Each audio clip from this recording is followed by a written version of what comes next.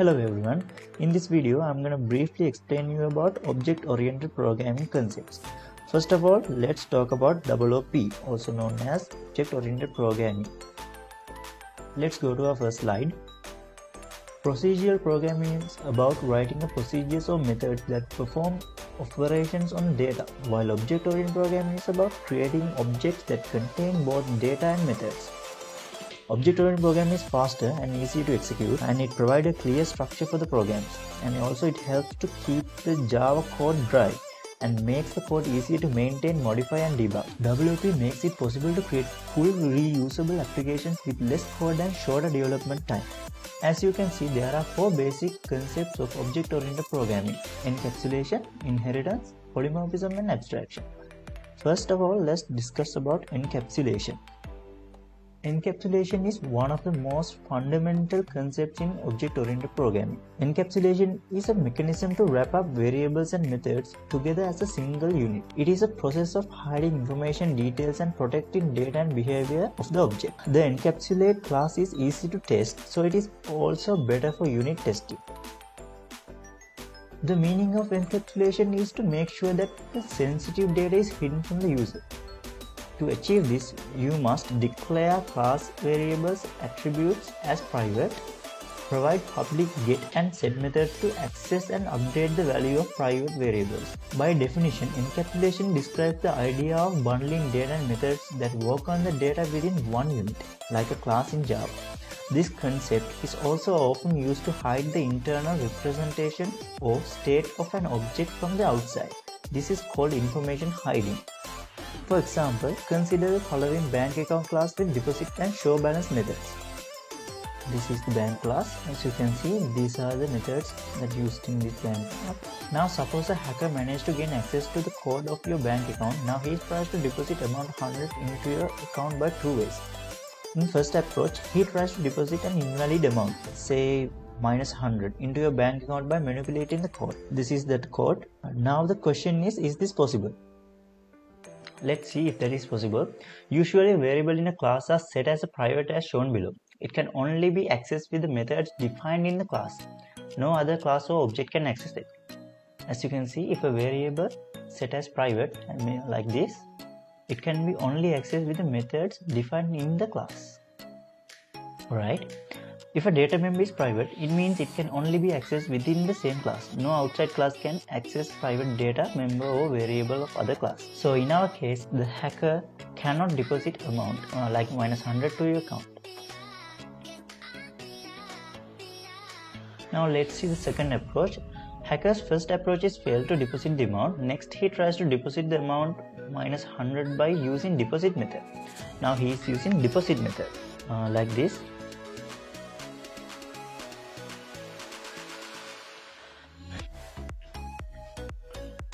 But the method implementation has checked for the negative values, so the second approach also fails.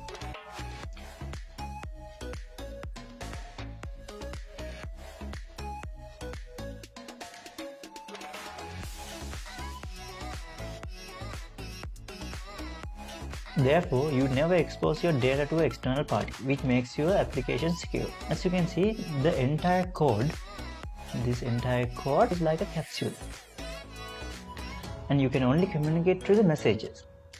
Hence the name encapsulation.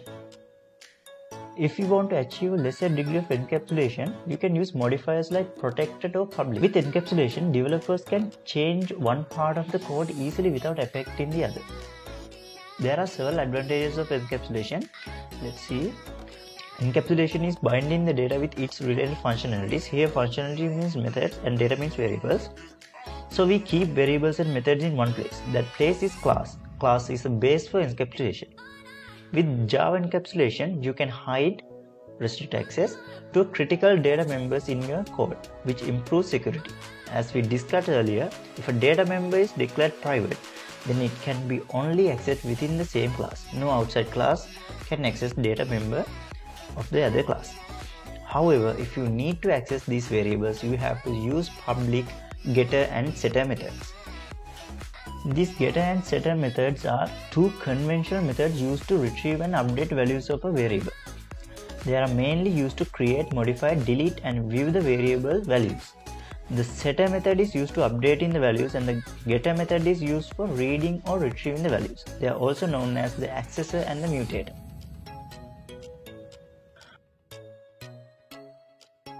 Now let's go to our next object-oriented programming concept, inheritance. Inheritance is the process by which one object can acquire the properties of another. As you can see in this picture, the child inherits the properties of parent. Different kinds of objects often have a certain amount in common with each other. For example, mountain bikes, road bikes and tandem bikes all share the characteristics of bicycle, like current speed, current gear, yet each also defines an additional feature that makes them different. Tandem bicycles have 2 seats and 2 sets of handlebars. Road bikes have drop handlebars. Some mountain bikes have additional chain ring, giving them the lower gear ratio.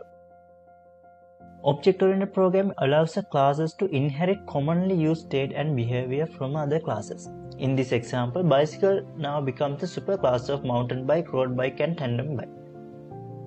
In the Java programming language, each class is allowed to have one direct superclass, and each superclass has the potential for unlimited number of subclasses.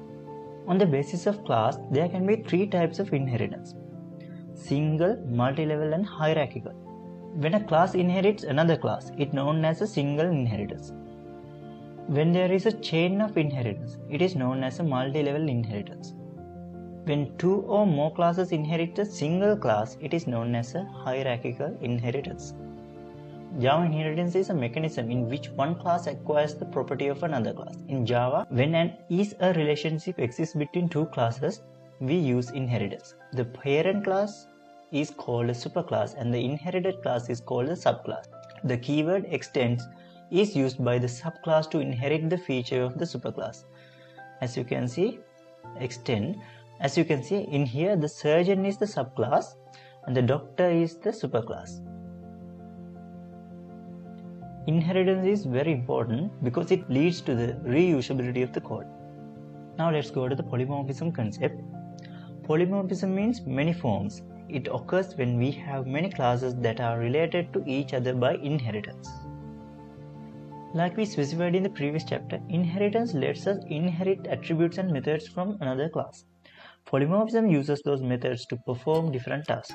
This allows us to perform a single action in different ways. For example, think of a superclass called animal that has a method called animal sound.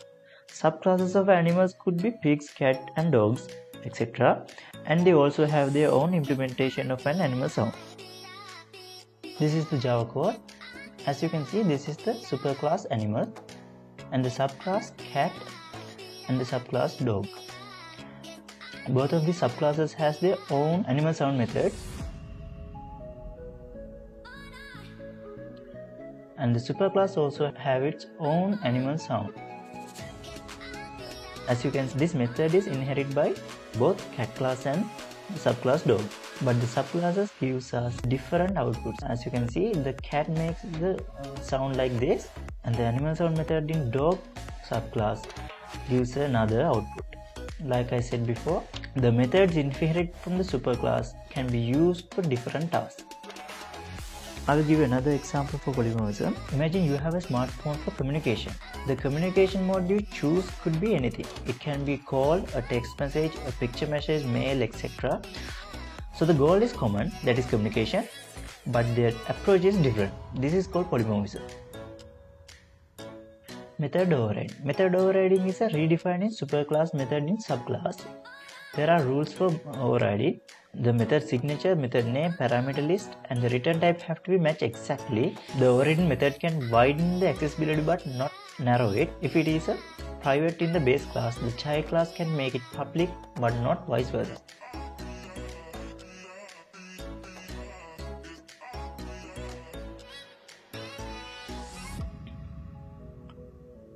Now let's go to our next concept, abstraction.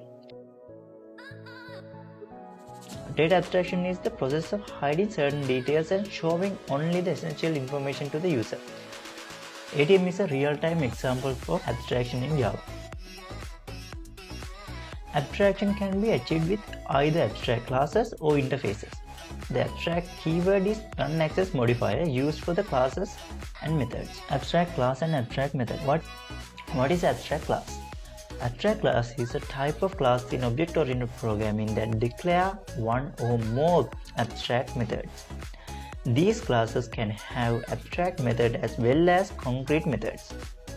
A normal class cannot have abstract methods. An abstract class is a class that contains at least one abstract method. What is an abstract method? Abstract method is a method that has just the method definition but does not contain implementation. A method without a body is known as an abstract method. It must be declared in abstract class. The abstract method will never be final because of the abstract class must be implement all the abstract methods. The main purpose of the abstraction is hiding the unnecessary details from the users. Abstraction is selecting data from a larger pool to show only relevant details of the object to the user. It helps in reducing programming complexity and the efforts. It is one of the most important concepts of object-oriented programming. An abstract class can have both abstract and regular methods, like this. Public abstract void animal sound, public void sleep. As you can see in this example, it is not possible to create an object of an animal class like this. It will show an error. This code will generate an error. Now suppose you want to create a banking application and you are asked to collect all the information about your customer. There are chances that you will come up with following information about the customer. These are the information, but not all of this information is required to create a banking application. So you need to select the only useful information for your banking application from this pool. Data like name, address, tax information, etc. Since we have selected the information from a large pool, the process is referred to as abstraction in OOP.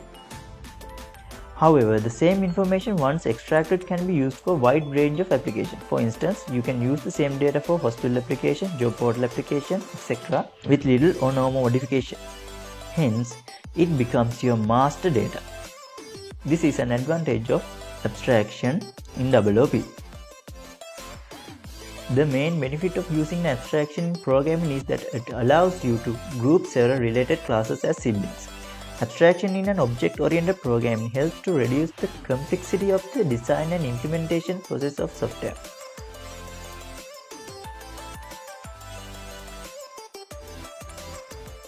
So those are the basic concepts of object-oriented programming. Thank you for watching this video. I'll see you in the next one.